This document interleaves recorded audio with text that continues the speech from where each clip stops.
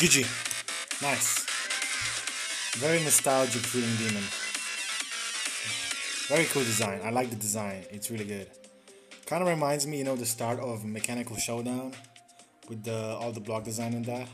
But overall, just a really fun demon. Nothing too special in terms of decoration, although it looks good, No big effects, not a lot of objects generally. But I like that. I like simple levels.